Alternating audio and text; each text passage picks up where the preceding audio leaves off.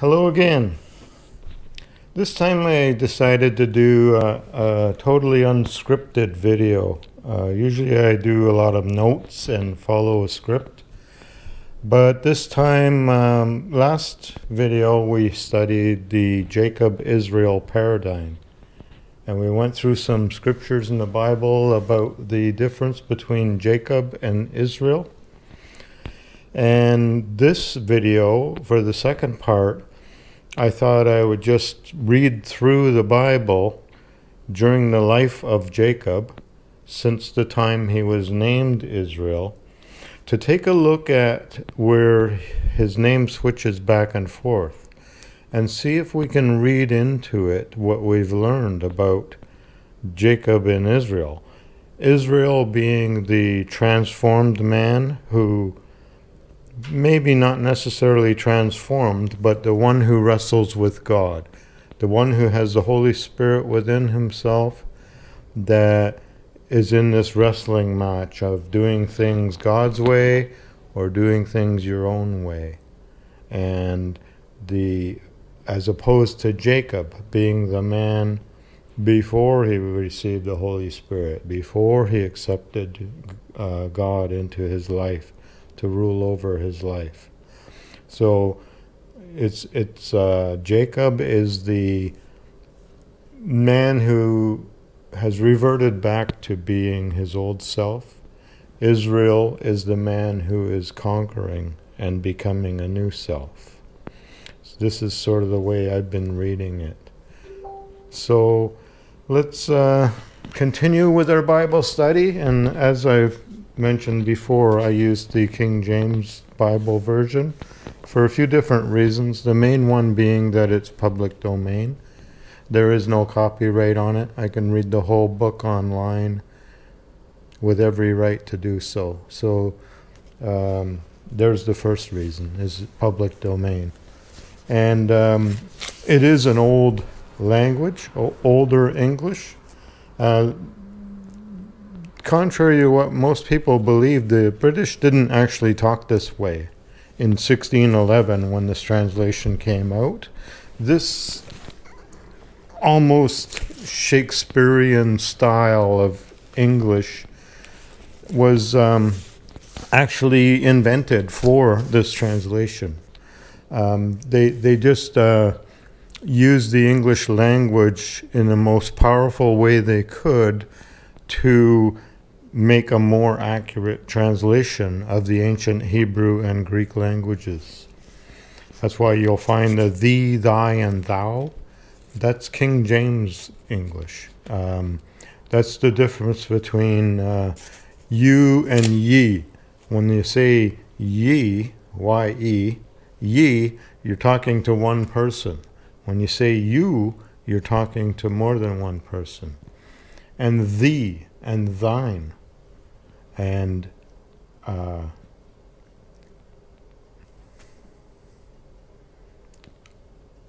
thee and thou, and these are plural and singular words, so it lends to the translation better. And then there are some older terms like fourscore. A score is 20. So 4 score is 80, 3 score is 60, things like that. It's not really that difficult to learn, and it does expand your mind somewhat. I find it to be, I was into studying translations quite a bit. I find it to be very accurate, although there are some problems with it because a few different reasons. Because there were a few different teams working on different parts of the book all at the same time, and so they used different words in the translation. That's why you'll find names spelt differently or different English names being used, because they translated it differently through the different groups. You just have to understand that this was a groundbreaking work when it was done. So there are some problems with it like that. But the bigger problems are the newer translations that came out after this. are Counter-Reformation translations, and there's some serious problems with those that maybe we can discuss in a later video. So I like this one. It's very good. I don't say that you cannot be saved with the newer ones, but I would call them inferior to this, personally. But anyway, so I find that I kind of enjoy the King James language. There's a lot of endearing phrases from it, and it is what it is. So let's get started on Jacob and Israel.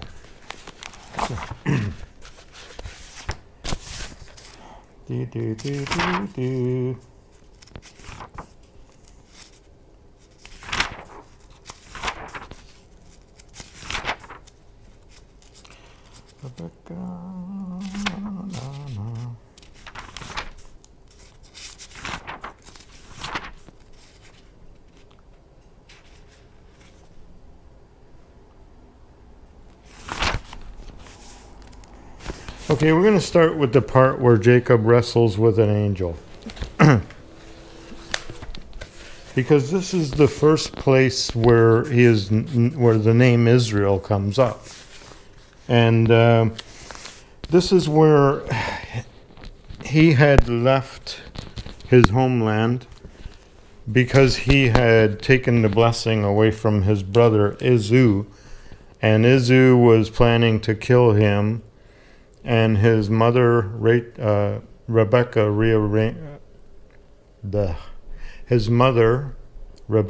arranged to have him leave and go to the land of her father to find a wife from her family. So he ended up going there and actually finding two wives, the two sisters, Rachel and Leah.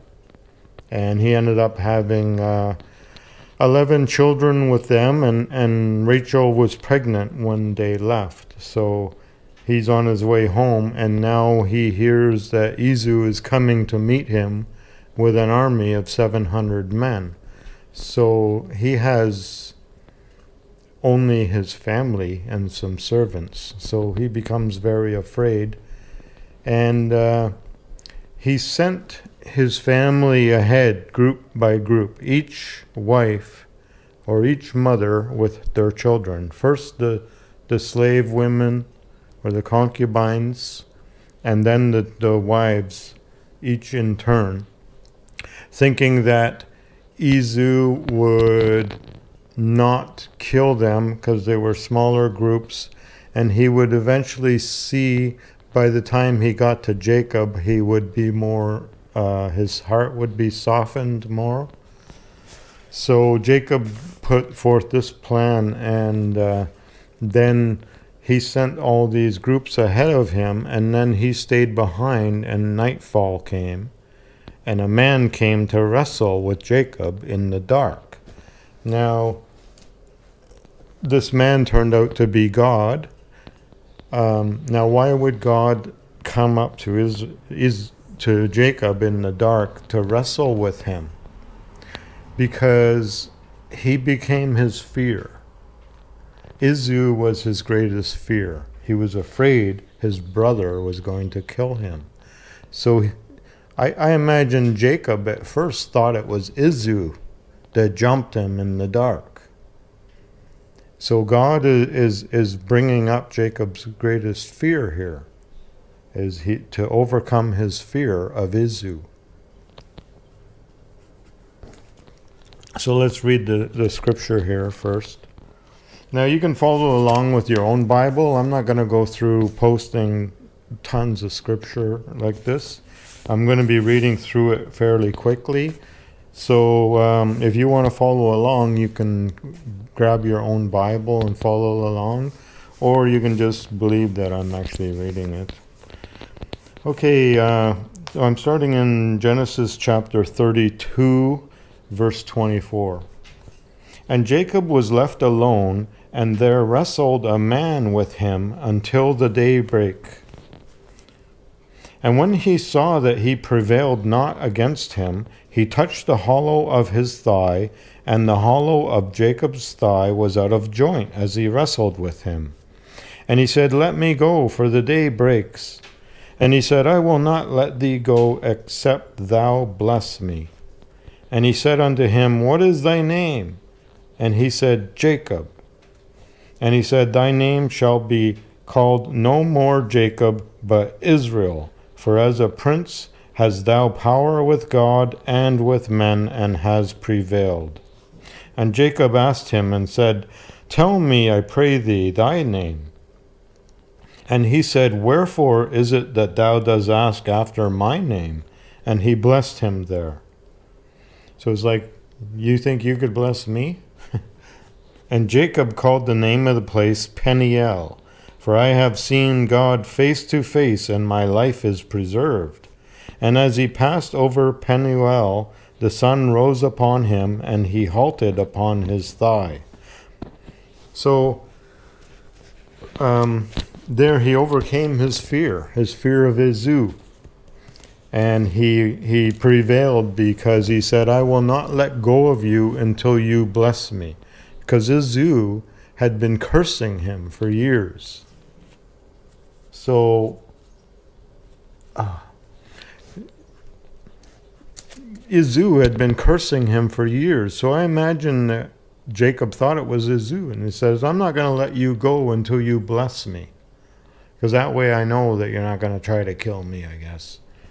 And it was actually God being his fear. And he blessed him. And the name Jacob, as we know, means usurper. And he renamed him Israel, which means a prince, an overcomer. And then he limps, which I think is describing the struggle between the Spirit of God and the Spirit of man within a man when you receive the Holy Spirit. And Israel is like a man who has received the Holy Spirit, or the purified man after the Holy Spirit is finished with him. And Jacob is the unpurified man. So the two are in the one person wrestling, but Israel is constantly winning bit by bit in the Christian walk. So the next part we will look at is there's more things that happened. I'm not going to go through it all. Jacob does meet Izu, and Izu goes on ahead, and Jacob stays behind. And then there's the avengement of Dinah, Jacob's daughter, who was raped, and they avenged her with the killing the town of Shechem. And then Jacob is told by God to go to Bethel, where he met him on his way out of the land of Canaan, when he was going to meet his in-laws. So he goes back to Bethel, and this is chapter 35, starting in verse 1. And God said to Jacob, Arise, go up to Bethel, and dwell there, and make there an altar unto God that appeared to thee when thou fled from the face of Izu thy brother. And Jacob said to his household, and to all that were with him, Put away the strange gods that are among you, and be clean, and change your garments.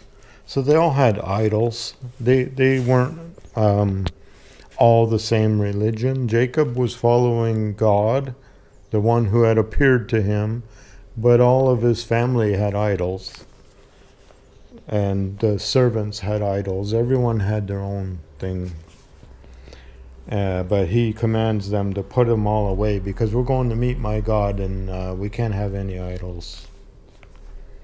Okay, let us arise and go to Bethel. This is where all the people were afraid, because this whole town had just been massacred by the two sons of Jacob, and they're thinking, now the Canaanites are going to come after us in war, and we're just a little family. We're not an army. So they're afraid, and now they're coming under the protection of God. And so they gave Jacob Okay, now, so God said, and so Jacob says, "Let us arise and go to Bethel, and I will make there an altar unto my God, who answered me in the day of my distress, and was with me in the way which I went." So he's actually been with me, and he's actually shown me he is powerful. So let's turn to him. So they gave Jacob all the strange gods which were in their hand, and all their earrings which were in their ears, and Jacob hid them under the oak which was by Shechem. And they journeyed, and the terror of God was upon the cities that were round about them, and they did not pursue after the sons of Jacob. So Jacob came to Luz, which is in the land of Canaan, that is Bethel, he and all the people that were with him. And he built there an altar, and called the place El Bethel, because there God appeared unto him when he fled from the face of his brother. But Deborah, Rebekah's nurse, died, and she was buried beneath Bethel under an oak, and the name of it was called Allon Bachoth. And God appeared unto Jacob again when he came out of Paddan Aram, and blessed him. And God said to him, Thy name is Jacob. Thy name shall not be called any more Jacob, but Israel shall be thy name. And he called his name Israel. So he's reiterating to him, that wasn't Izu, that was me. And God said to him, I am God Almighty. Be fruitful and multiply. A nation and a company of nations shall be of thee, and kings shall come out of thy loins. And the land which I gave Abraham and Isaac, to thee I will give it, and to thy seed after thee I will give the land.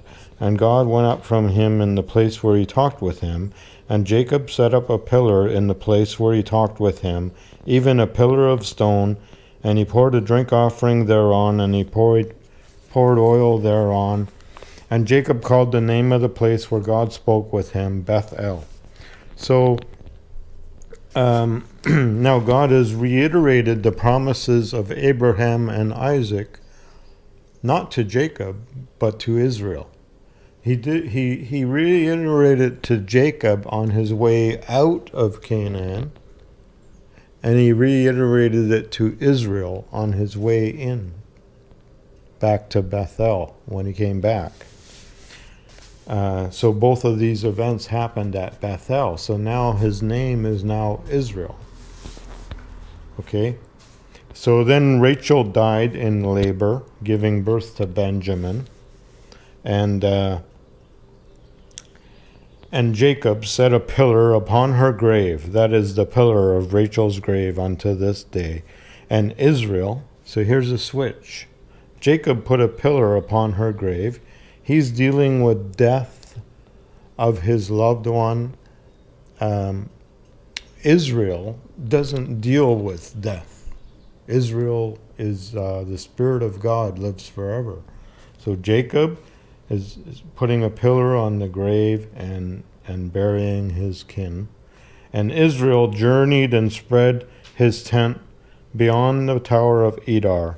And it came to pass when Israel dwelt in that land, that Reuben went and lay with Bilhah, his father's concubine, and Israel heard it.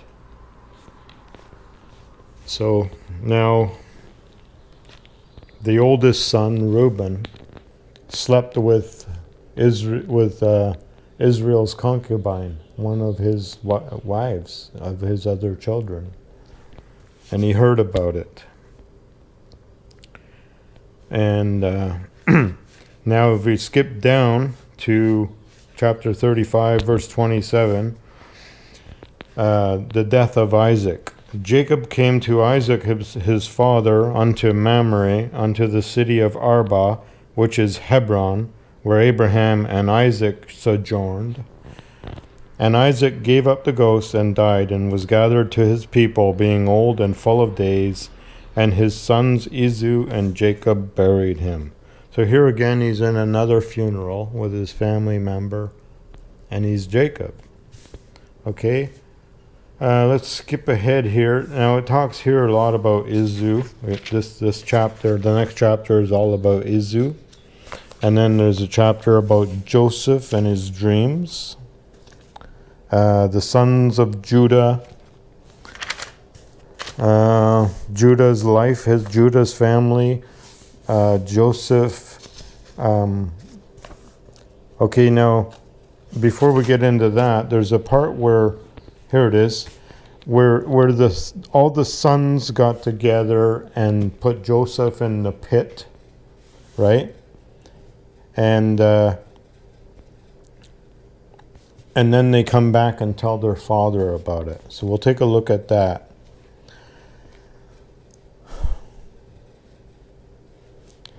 And they took Joseph's coat and killed a kid of the goats and dipped the coat in the blood. And they sent the coat of many colors, and they brought it to their father and said, "This we have found. Know now whether it be thy son's coat or no." And he knew it, and said, "It is my son's coat. An evil beast has devoured him. Joseph is without doubt rent in pieces." And Jacob rent his clothes, and put sackcloth upon his loins, and mourned for his son many days. So now he's Jacob. Again, he's dealing with death again. Now his son is dead. And this goes on for many days, not just a funeral. So this tragedy has made him revert back to being Jacob and not overcoming. It's his weakness now. And the Midianites sold Joseph into Egypt, and then it talks about Judah's life, and then it talks about Joseph in Egypt. Joseph interprets the dreams. Pharaoh's dreams. Now his brothers come into Egypt. Joseph imprisons them, calls them spies. He does these things to them. And then Joseph goes through all the tests with his brother. Okay, now when they went back to see their father, when Joseph kept Simon, the second oldest, and sent them back to go get Benjamin. So we'll take a look at this here. And Joseph sent them back to get their younger brother before he would let Simon go. So we start in Genesis chapter 42, verse 34. "Bring your youngest brother unto me, then I will know that you are not spies, but that you are true men. So I will deliver you your brother, and you shall traffic in the land." And it came to pass, as they emptied their sacks, that behold, every man's bundle of money was in his sack.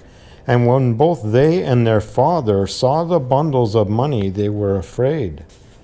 And Jacob their father, so he's still mourning his son Joseph, said to them, "Me you have bereaved of children. Joseph is not, and Simon is not.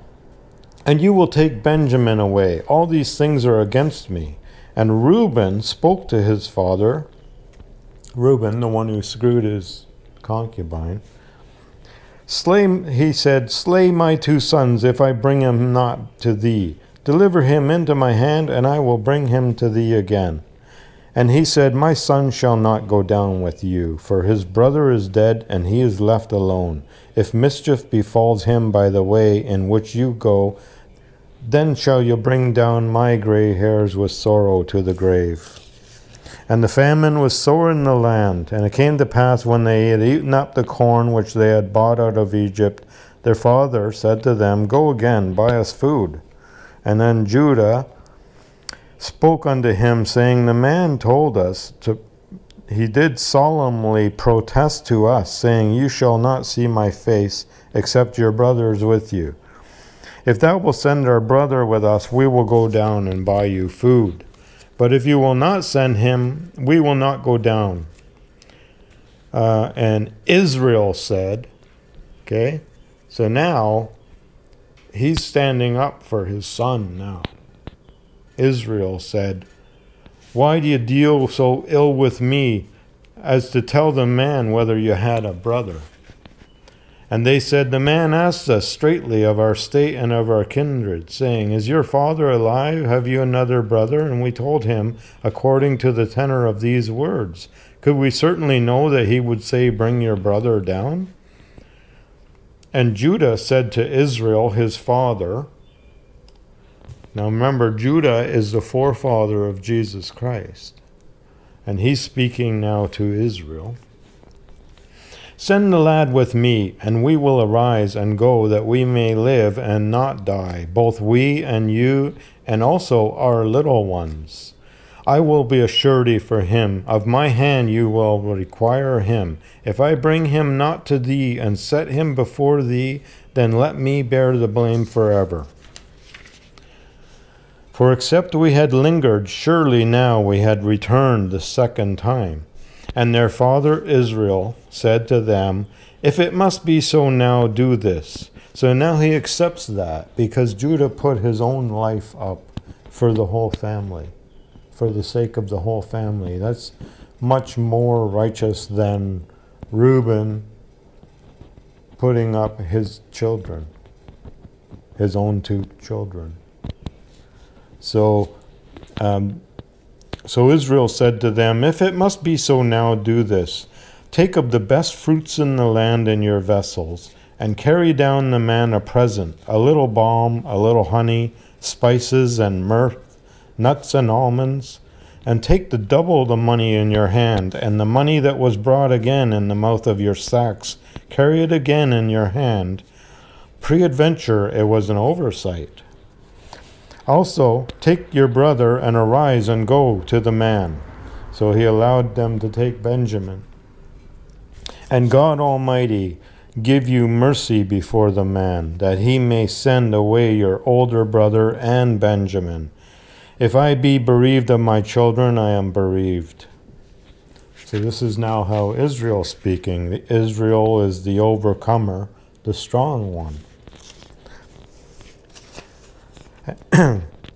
And then it carries on when they show up in Egypt with Joseph, with Benjamin. Okay, and then Joseph tests them again, and then Joseph breaks down, because when Joseph let Simon go, and then he put the money in their sacks again, testing them again, and then he took Benjamin and said, now you got to leave and you can't have Benjamin. And then Judah came back and said, I put my life up for him, that his father will die if he doesn't come home. So he offered to take his place. And that made Joseph break down and finally reveal who he was, because now they had passed his test. Because if they continued playing games, then he would have played games on them. But now Judah is not playing games anymore. So Joseph, he's letting the test go. They passed. So Joseph could not refrain himself before all of them that stood by him, and he cried, Cause every man to go out from me. And there stood no man with him, while Joseph made himself known to his brothers. And we're in chapter 45 now, by the way.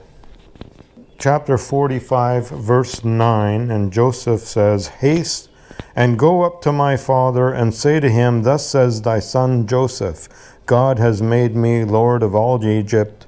Come down unto me, tarry not. And thou shalt dwell in the land of Goshen, and thou shalt be near unto me, thou and thy children, and thy children's children, and thy flocks, and thy herds, and all that thou hast. And there I will nourish thee, for yet there are 5 years of famine, lest thou and thy household, and all that thou hast, come to poverty. And behold, your eyes see, and the eyes of your brother Benjamin, that it is my mouth that speaks to you. And you shall tell my father of all my glory in Egypt, and of all that you have seen, and you shall haste and bring down my father hither. And he fell upon his brother Benjamin's neck and wept, and Benjamin wept upon his neck. And he kissed all his brothers, and now we'll speed ahead here. Joseph gives them everything for their journey. And then, and we're still in chapter 45. And when they came up, in verse 25, and when they came up out of Egypt and came into the land of Canaan unto Jacob their father, and told him, saying, Joseph is yet alive, and he is the governor over all the land of Egypt. And Jacob's heart fainted, for he believed them not. He didn't believe it. He still believed Joseph's dead. And they told him all the words of Joseph, which he had said to them. And when he saw the wagons which Joseph had sent to carry him, the spirit of Jacob their father revived. And Israel said, you see, so now his spirit is revived again because Joseph's alive. Now he's Israel. And Israel said, it is enough. Joseph, my son, is yet alive. I will go and see him before I die. And Israel took his journey with all that he had, and came to Beersheba, and offered sacrifices unto the God of his father Isaac.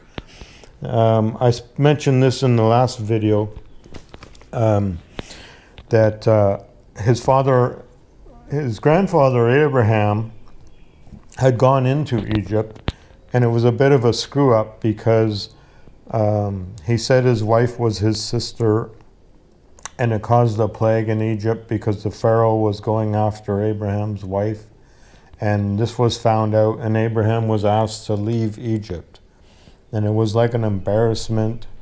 And later on, when Abraham died, his son Isaac went on a journey retracing the steps of Abraham and redigging the wells that Abraham had dug that were now filled back in with sand.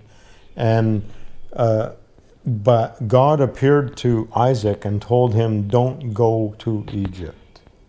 So he retraced his father's life, but he didn't go to Egypt. That was the one thing his father did that he didn't follow after. So Jacob now is, or Israel now, is coming to Beersheba, where his father Isaac lived most of his life, and where his father Isaac had received this message from God, do not go into Egypt. So he stopped there to offer sacrifice to ask God, like, should I really go into Egypt or not? Okay? So this is Israel, right? Okay, so Genesis chapter 46, start in verse 1. And Israel took his journey with all that he had, and came to Beersheba, and offered sacrifices unto the God of his father Isaac. And God spoke to Israel in the visions of the night, and said, Jacob, Jacob. And he said, here am I. So why is God calling him Jacob? Because he's doubting. Now he's doubting, like, should I do this or should I not do this? So you're being Jacob again, right? And he said, I am God, the God of thy father. Fear not to go down into Egypt, for there I will make thee a great nation. I will go down with thee into Egypt, and I will also surely bring thee up again. And Joseph shall put his hand upon thy eyes. And Jacob rose up from Beersheba, and the sons of Israel carried Jacob their father and their little ones and their wives in the wagons which Pharaoh had sent to carry him. And they took their cattle and their goods which they had gotten in the land of Canaan, and came to Egypt, Jacob and all his seed with him. So now he's Jacob, and his sons are the sons of Israel. I guess he still maybe has a bit of fear about all of this, because when he's in fear, he's Jacob. His sons and his sons' sons with him, his daughters and his sons' daughters, and all his seed brought he with him into Egypt. And then they go through all the names of the sons and daughters. Okay, now I'll start off in Genesis chapter 46. At the end of the family tree part, verse 26, and all the souls that came with Jacob into Egypt, which came out of his loins, besides Jacob's sons' wives, and all the souls were 66. So that's 66. And the sons of Joseph, which were born him in Egypt, were 2 souls. All the souls of the house of Jacob which came into Egypt were 70. That's 70. That's the entire family, including Joseph's sons. And he sent Judah before him unto Joseph to direct his face unto Goshen. And they came into the land of Goshen. And Joseph made ready his chariot and went up to meet Israel his father to Goshen. So he had heard the story about Israel. He knew his new name was Israel. And he presented himself to him. And he fell on his neck and wept on his neck a good while. And Israel said to Joseph, so now his fear's gone. He's Israel now. And Israel said to his son Joseph, now let me die, since I have seen thy face, because thou art yet alive. And Joseph said to his brothers and unto his father's house, I will go up and show Pharaoh, and say to him, my brothers and my father's house, which were in the land of Canaan, are come to me.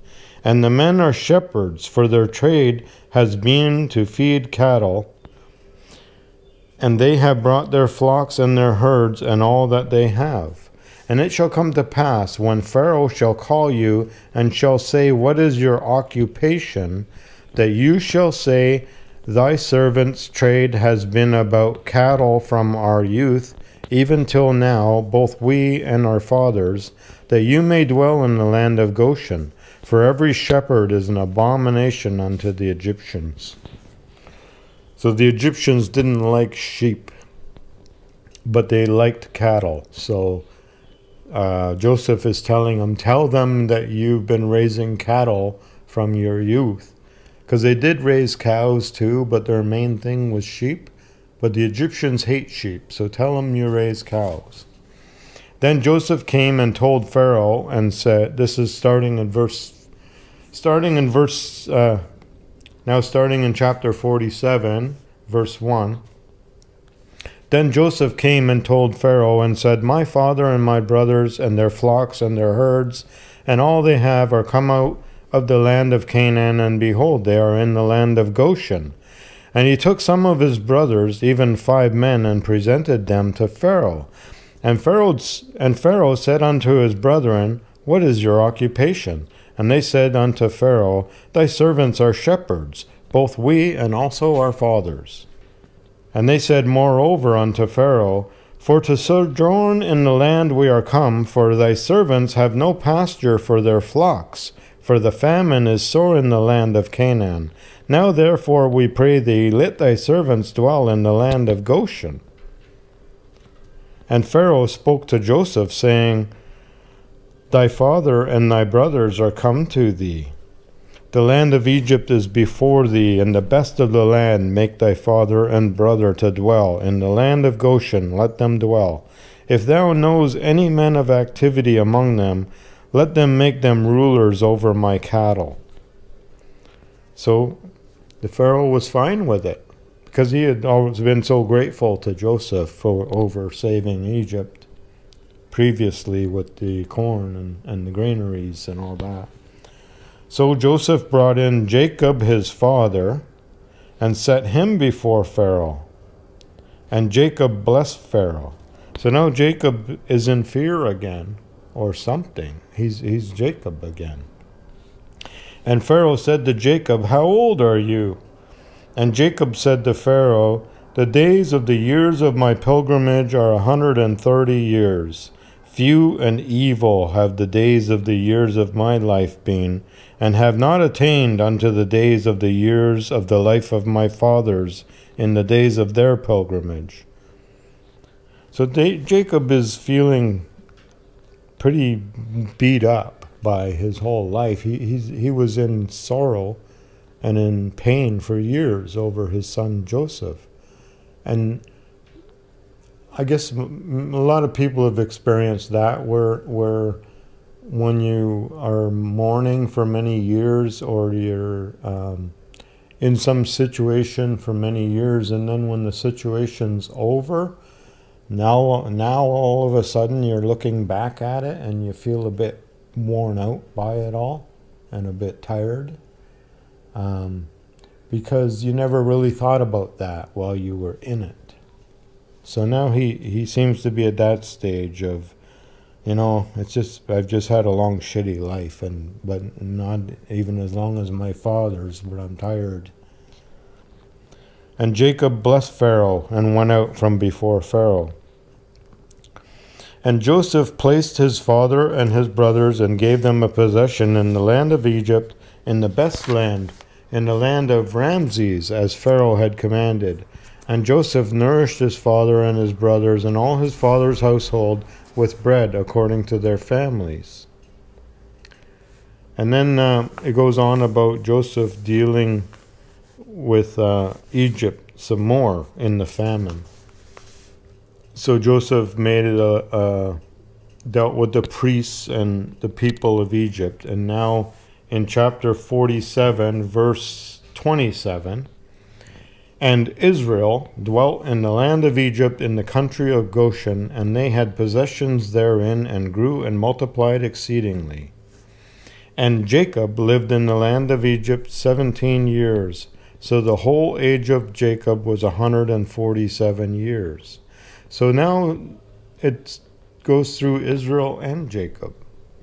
I guess it's talking about the life of Jacob, and he's coming up to his death, his old age. Where with Israel, it just talks about Israel prospering in the land of Egypt. And the time drew nigh that Israel must die. Oh, okay. So now Israel is going to go through death. Okay? So he called his son Joseph and said to him, If now I have found grace in your sight, put, I pray thee, thy hand under my thigh, and deal kindly and truly with me. Bury me not, I pray thee, in Egypt. But I will lie with my fathers, and thou shalt carry me. So now, see, he's planning for after his death. What to do with the body, and he's looking beyond his death. So this is why they're calling him Israel. He's taking charge of death. Okay, it came time drew nigh that Israel must die. Okay, he says, but I will lie with my fathers, and thou shalt carry me out of Egypt, and bury me in their burying place. And he said, I will do as thou hast said. And he said, Swear unto me. And he swore to him. And Israel bowed himself upon the bed's head. Okay, so Israel secured a plan for after his death. So this is not a fear. This is not a fear of death. This is a planning for the inevitable. Okay, and it came to, now Genesis chapter 48, and it came to pass, this is later on, Joseph went home. It came to pass after these things that one told Joseph, Behold, thy father is sick. And he took with him his 2 sons, Manasseh and Ephraim. And one told Jacob and said, Behold, thy son Joseph comes to thee. And Israel strengthened himself and sat upon the bed. So Jacob was dying. And I guess he's feeling down. And the one said, Your son Joseph's coming. Now all of a sudden he's Israel, and he strengthens himself and sits up and gets ready to meet Israel for the last time, probably. Now, I'm going to cut it off here because this gets into a whole new study, the one chapter of Genesis, chapter 48. And this is where Israel blesses the sons of Joseph. And then in chapter 49, where he blesses his 12 sons. And then he is buried. So I'm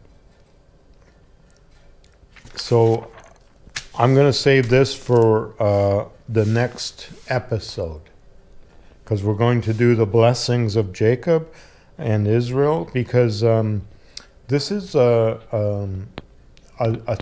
topic that you're going to find a lot of information on the internet about it. There's a lot of Bible studies over these two chapters in Genesis, these blessings.